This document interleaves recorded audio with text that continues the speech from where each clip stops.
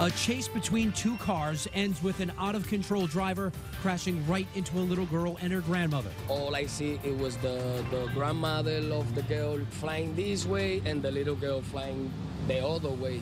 Tonight, the man who raced to rescue them. So I just grabbed and started running to the ER. And the argument that sparked it all.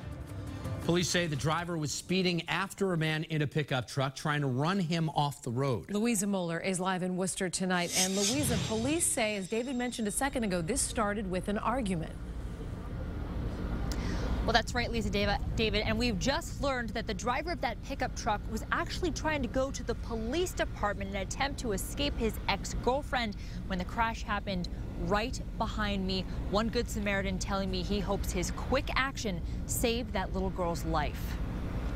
I never see that situation like that with a little girl flying and she got the head white, almost wide spread open, all blood coming down. Teo Rivera chokes up, describing what he saw when police say this Ford Explorer careened into a 5-year-old little girl and her grandmother outside St. Vincent Hospital in Worcester. And I look, all I see, it was the grandmother of the girl flying this way and the little girl flying the other way. The Dunkin' Donuts worker says he rushed to help the child, who lay motionless and silent. I just grabbed and started running to the ER, and I was on the way, told her like, Mamita, everything's gonna be good, you good?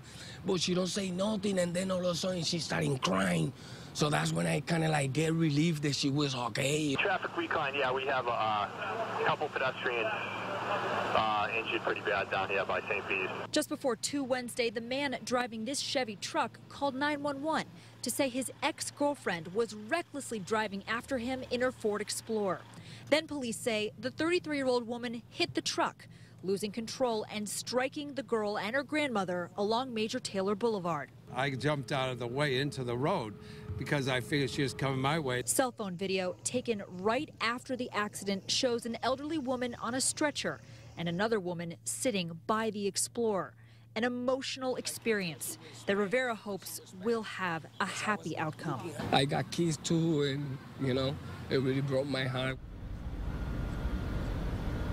Now, the driver of that Ford was arrested and charged with domestic assault and battery with a dangerous weapon. That would be her car, among other charges. She's expected to be arraigned tomorrow.